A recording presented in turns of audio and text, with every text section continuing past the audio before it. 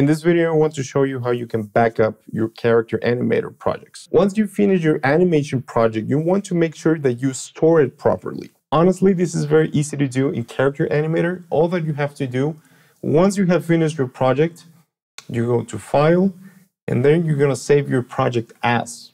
You're going to select the location. So for demonstration purposes, I'm just going to save it here in my desktop, but you might want to save it in an external hard drive or somewhere secure. What I like to do is I like to create a folder with the name of the project. So in this case, I'm just going to save it as demo.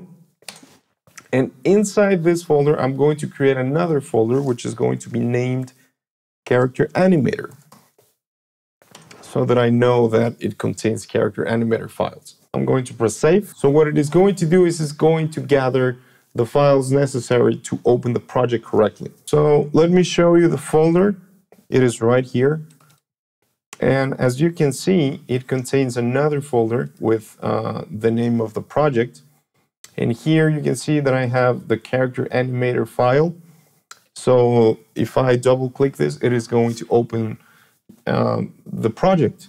But it also contains these very important folders, which contain all the files necessary for the project. So as you can see, it contains PSDs from my puppets.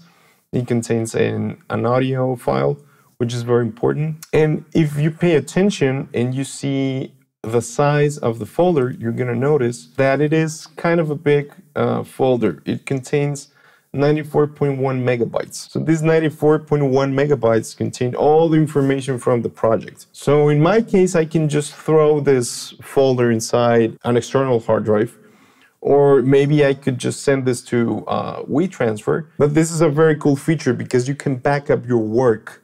And next time, if you have another computer, or perhaps you have a newer version of Character Animator, you make yourself sure that you have all the necessary files to open this project. This is very useful too, because perhaps you want to tweak some things.